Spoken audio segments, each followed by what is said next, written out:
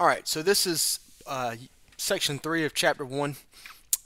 We've talked about kind of what statistics is, talked about the different types of variables, and if you recall the last time that we did a lesson, we talked about how we display categorical data. And so today what we're going to do is talk about how do we display that quantitative data. And what we're going to do is we're going to look at what's called a dot plot. Look at a dot plot here, and what that's going to do is that's going to show us a couple things. It's going to show us how often each individual occurs, and then also to show us center. It's going to show us shape, and that's a big part of it. It shows us the shape. Do we have symmetrical data? Do we have uniform data? Do we have skewed data, right or left? Okay, but with a dot plot, it's pretty straightforward. It shows each data value as a dot above its location on a number line. And it's that simple. And the way you draw it is you're going to draw and label the axis. So you'll have one axis here. You'll scale the axis appropriately and then plot your values here. And so what we're doing is we're looking at an amusement park, and we're looking at the cost that each ride has. And so what we want to do is they get charged for every ride that they do, so no admission, no parking. And so what we want to do is we want to make a dot plot of each cost, and there's 22 samples in here. So what we'll do is, if you look, the lowest price that we have here looks like $1.25, and the highest price that we have, it looks like, is $3. So what we'll do is we'll draw our x-axis. Okay, and these are going to be costs. Sorry, that's a little crooked here, writing on the iPad. This is in dollars. And again, the lowest is 125. And what I'm going to do is I'm going to scale this by a quarter each time. So that's 125. That's going to be 150. That's going to be 175. $2. 225. 250. 275, and then finally 3, because that's the max that we have to go to. And so what you'll do is you will go through and you'll count, well, how many times do I have $1.25? Okay, and so $1.25 occurs once, twice, 3, and then looks like one more time down here, so that's 4. So that will be 4 dots directly stacked on top of one another for $1.25. Okay, so Miss Mosher is going to pause this video here and give you a few minutes to finish out. The next one you're going to look at is for $1.50, and however many times $1.50 occurs, that's how many dots you draw above it. So take a few minutes. Miss Mosher is going to pause it. Take a few minutes, complete the dot plot, and then we'll go through from there on. So now you should have noticed that $1.50 occurs 8 times. So we want to draw 8 dots. 4, 5, 6, 7, and 8. You should have noticed that $1.75 occurred 6 times. 1, 2, 3, 4, 5, and 6. $2 occurred 1 time. There was nothing for $2.25. $2.50 was for 2 rides. So that's 1 and 2, and then finally $3 had 1. So there's your dot plot. And again, the big thing here we can see is that it's shaped. It's what we call skewed right. So the majority of our data is concentrated on the left-hand side, or the low-end side, and the tail goes out to the right. So if you were to draw a curve over this, it would look like that, and so you see the tail is actually going out to the right. That's what we call a skewed right data set, and we'll get to that later on. But again, the dot above the $2 just means it represents the ride that costs $2, which is the Stratosphere, and that was the only ride that costs $2. So that dot above 2 is the Stratosphere, which costs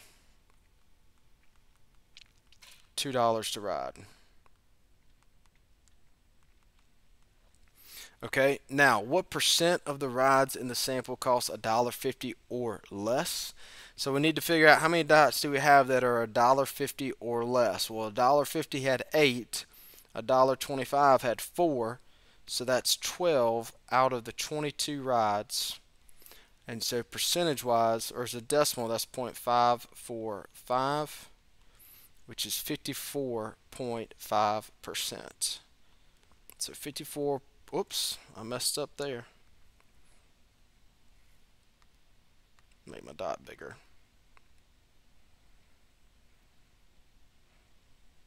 So 54.5%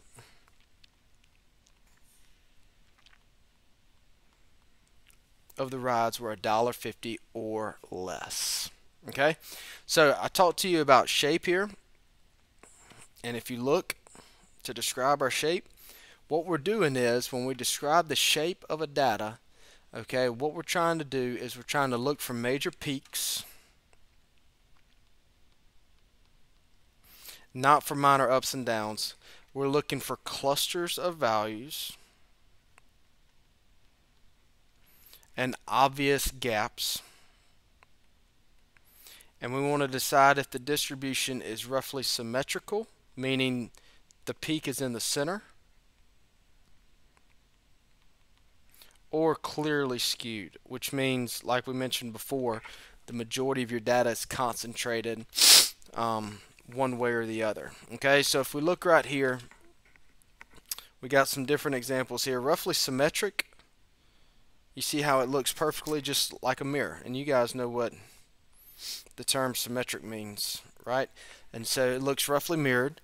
This right here is what we call bimodal, the second one here, and we call it bimodal because the term modal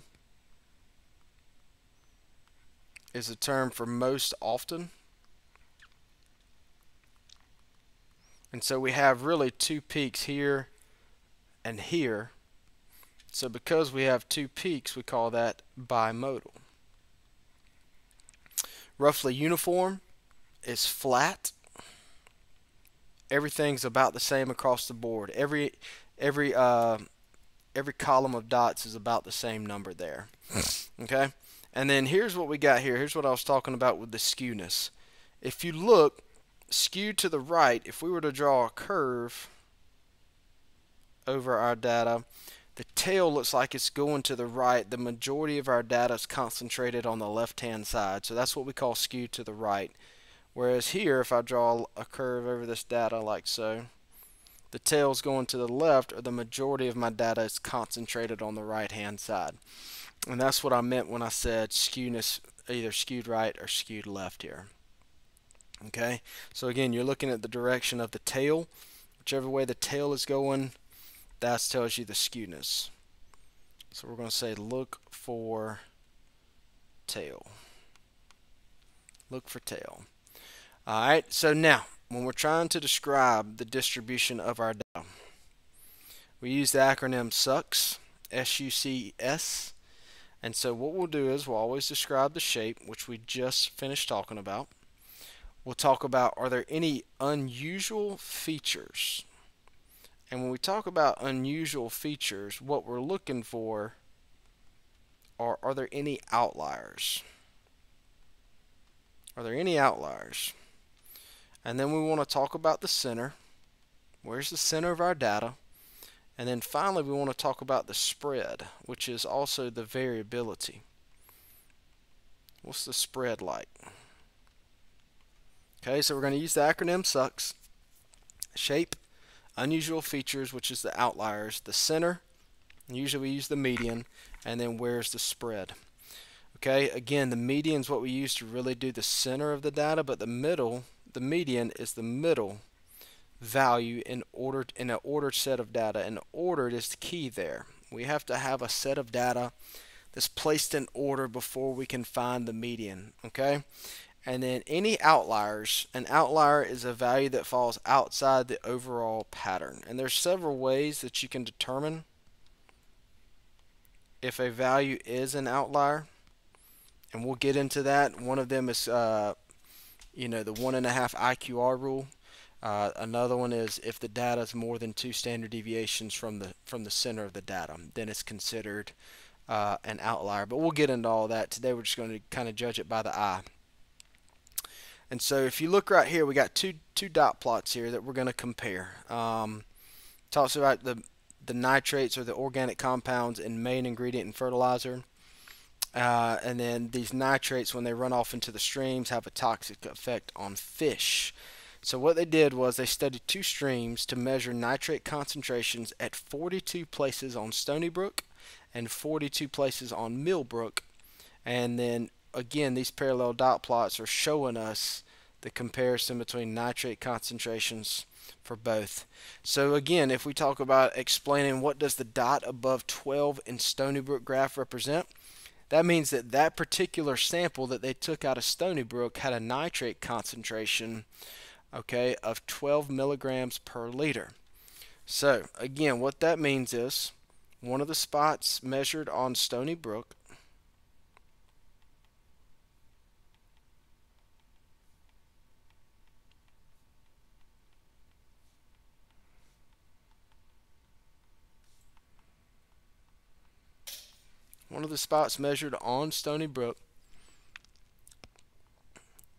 had a nitrate concentration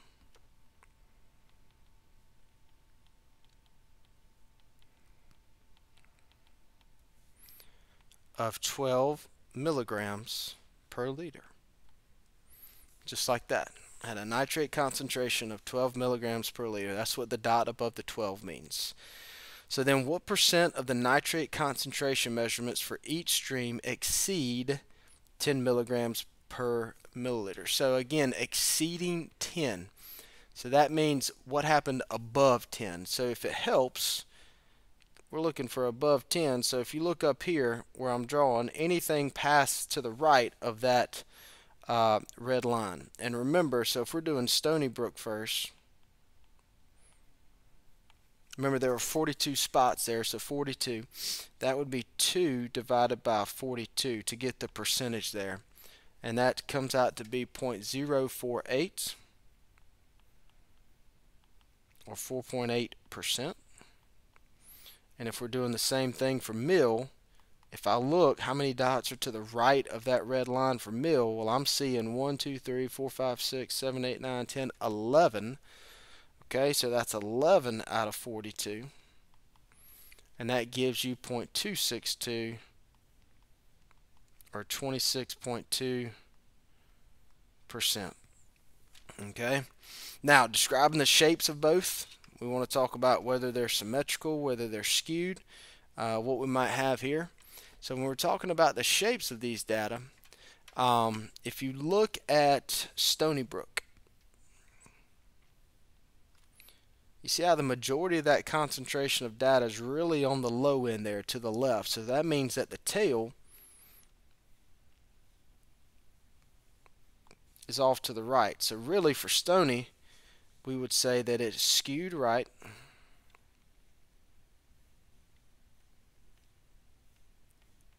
And we want to mention no apparent outliers. Okay, now with Mill, this one's kind of tricky, but I would say for the most part the peak's in the center. And so because the peak's in the center, it's fairly symmetric. Not really, but I mean that's our best option here. So fairly symmetric. But you also notice out here 18 and 20, okay, that could possibly be outliers. So we would say with 18 and 20 possible outliers. And again, later on we're going to talk about, well, how do you determine actually if it is an outlier? What's the rule? And again, there's really 2 methods. One is what we call the 1.5 IQR rule, where IQR is your interquartile range. And then the other one is it more than 2 standard deviations from the mean? That's only really if you have a normal distribution there. Okay, and then it asks us to compare the centers of those two. So where's the middle dot at? Well, if you look, um, the middle dot, so 42 dots each, what we could do is we could really count. You know, if you look at Stony Brook, we could count and find that 21st dot. So that would be 1, 2, 3, 4, 5, 6, 7, 8, 9, 10, 11, 12, 13, 14, 15, 16, 17, 18, 19, 20, 21 around in here. Okay, and so what that is, that 21st dot right here is sitting above the number 5. So the median for Stony Brook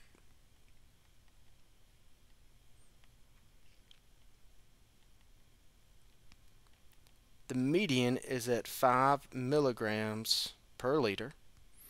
And then I need to do the same thing for Mill. I need to figure out where that 21st dot is. So that would be 1, 2, 3, 4, 5, 6, 7, 8, 9, 10, 11, 12, 13, 14, 15, 16, 17, 18, 19, 20, 21. So it looks like the median for Mill is at 8 milligrams per liter. So again, to find the median, find the middle dot.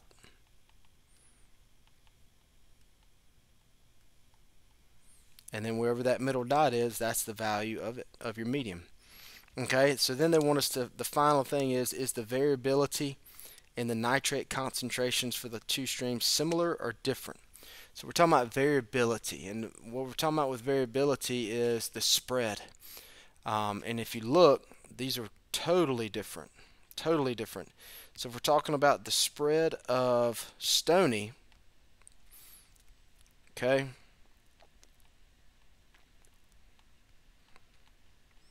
the spread for Stony runs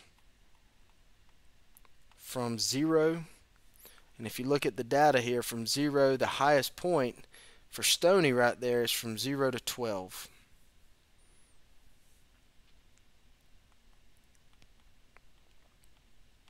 While the spread for Millbrook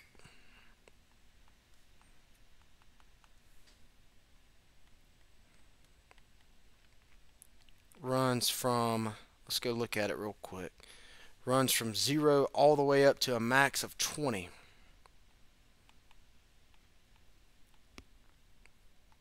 So you can see that the spread for Stony is much more consistent and more concise than the spread for Mill there. So when we're looking at how to display and describe quantitative data, remember we use a dot plot there, and each dot represents a value that was sampled.